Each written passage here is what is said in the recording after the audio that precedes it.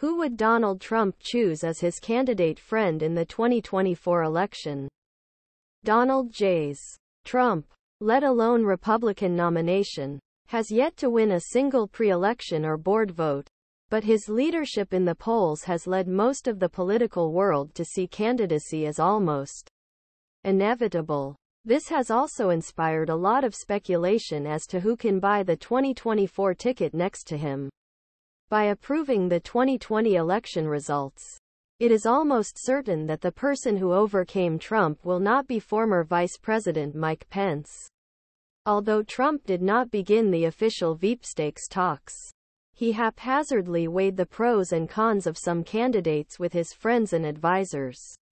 Whether woman on list will help win back suburban women who left her in the last election or 2020, he also discussed possible parameters, such as whether choosing a black person would be wise choice, given gains he made with blacks.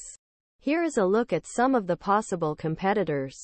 Household names of political veterans in national policy. These are some of the most frequently cited figures as prospective candidate mates. Tim Scott, a senator from South Carolina, was nominated for president but left in November. DragoEPA, only black Republican in the Senate through PROS, is one of party's most outstanding fundraisers and favorite names. Scott often relied on his faith, which could help ease evangelical concerns about Trump. Some became depressed due to Trump's willingness to hold themselves accountable for the party's losses in 2022 and his lack of passion for anti-abortion priorities. Cons: nobody is on Trump's list of most vocal supporters.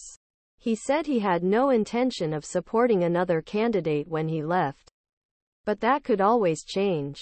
Scott's inability to produce memorable moments in the three main debates may not be good sign for a possible confrontation with Vice President Kamala Harris.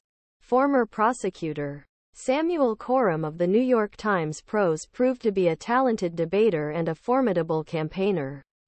As first female governor of her state and the second Indian governor of country, she would diversify Trump's offer.